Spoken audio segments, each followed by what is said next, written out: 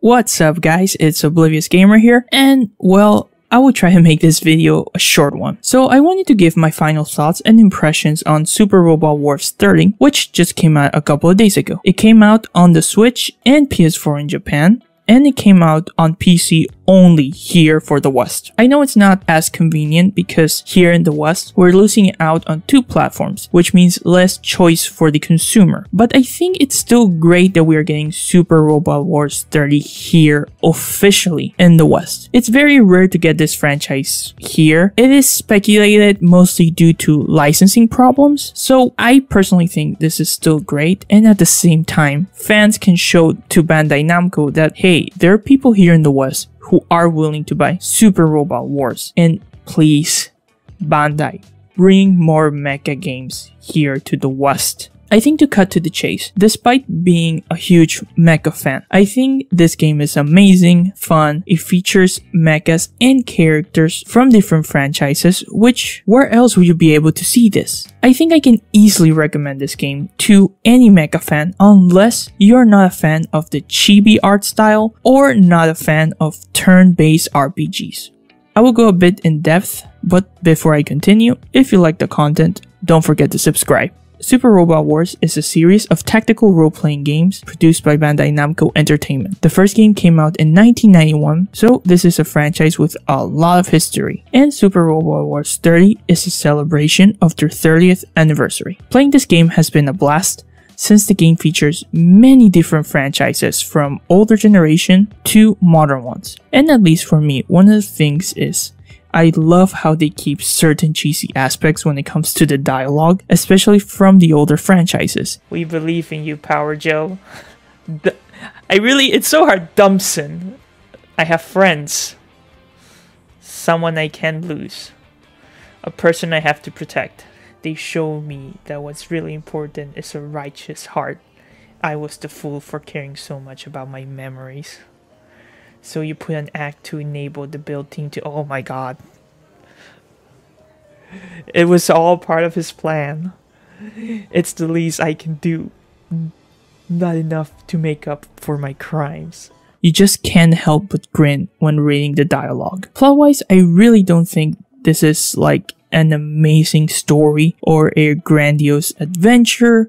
You know, mostly you choose your protagonist, which you can select between male and female. You can name them, and it's mostly you with a bunch of characters trying to figure out what evil counterparts of some of the franchises want to do. At the same time, you know, your characters are like trying to achieve peace on Earth. At least for me, I don't feel it's like that engaging. Maybe for you it will, but for me, I think what drives the game is the mechas, characters, and the gameplay. The game is a turn-based RPG, so the game is played by turns. Each mech has certain actions they can perform, ranging from movement to attack to providing support. Once you have moved all your mechs, you end your phase, and that finishes your turn. Of course, you don't have to move all your mechs. I mean, there's a lot of options you can do. Mostly ending your phase, it's up to you. But obviously, once you do that, it starts your opponent's turn, and you go back and forth with each other. One of the best aspects of the game is just the animation. When engaging with so many of the attacks, you just see, you know, those animations, and it just looks beautiful to watch.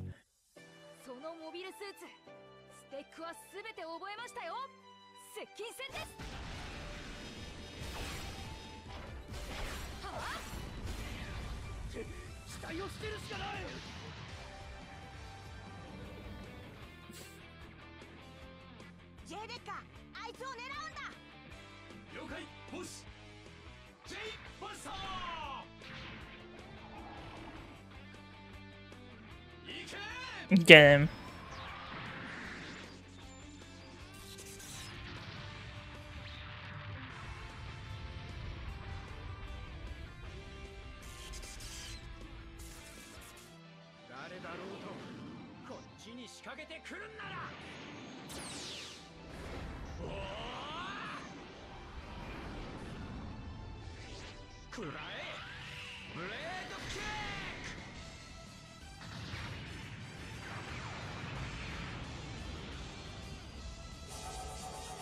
Nice.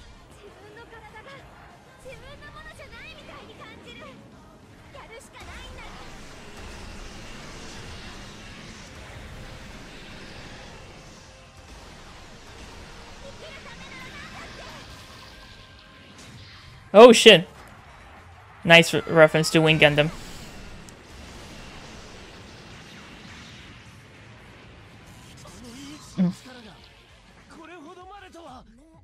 Personally, I haven't gotten tired of watching them. I think another aspect is the soundtrack. Each mecha from the franchise, when you're attacking, you will hear a song from Messenger's theme to your own created character or protagonist's theme.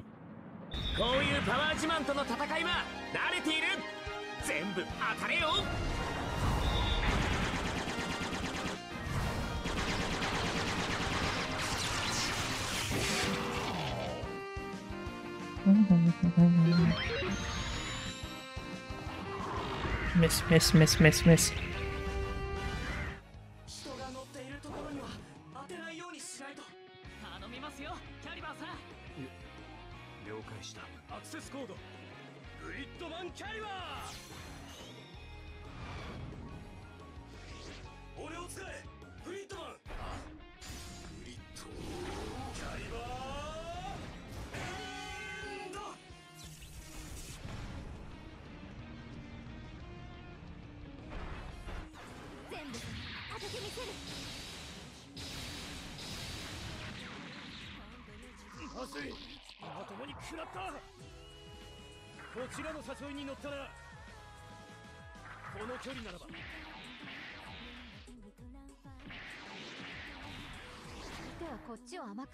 I understand it's not a big deal, to hear the soundtrack, or maybe some people find it annoying, but for me, it's just adds so much, and I can't help but get excited when I'm attacking with Koji and I just hear that amazing Messenger theme. I just think the soundtrack adds a bit more to the excitement. Due to the variety of franchises in the game, you will be able to take control of so many different mechas, and as you progress, more characters and more mechs will be added to your roster. You're able to upgrade the mechs and add special abilities to them that can grant you an edge or boost in battle. So by the end, you will be able to form your own squad of mechs and use whichever one you love the most. In my case, I love using the Great Messenger and Gridman. I have put quite the amount of hours in the game, and I'm just having a lot of fun. So far, it's up there with one of my favorite RPGs this year. Also, it's been doing pretty well, at least in Steam. Its reviews are very good. Which version should you get? In the end, I think if you can, try to support the Western release, but of course, do whatever you feel is the best for you. Despite the game coming out on PS4 and Switch only in Japan, you can still get them with English subs. The digital version of the PS4 has English subs, for example, and of course, there's always the physical versions that you can find that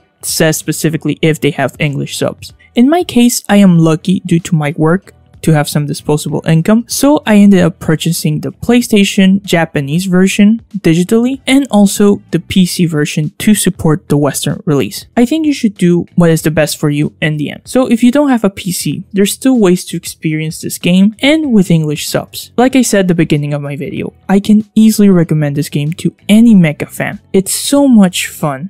You get to see so many different franchises together, and you get to experience so many different interactions. You have never thought of having Koji talking with Hyoma, or even having Koji interacting with characters like Hibiki from SSS Gridman. Give a speech. Guess that's why he's a Commodore.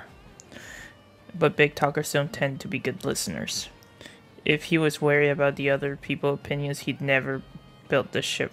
The only way I would say you should stay away from this game is if you don't like tactical RPGs, or if you're not a fan of the chibi designs. There's also a demo for the PS4 and Switch of the game. As far as I'm aware, I know the PS4 demo does have English subs, so if you're unsure, you can definitely try the demo. And it's a very lengthy demo that gives you an idea about how the game will feel and progress to see if it's something you will enjoy buying. In the end, I'm very happy with Super Robot Wars 30, love it, having so much fun. So what are your thoughts? This has been Oblivious Gamer, and I hope you'll have a wonderful day or night wherever you are.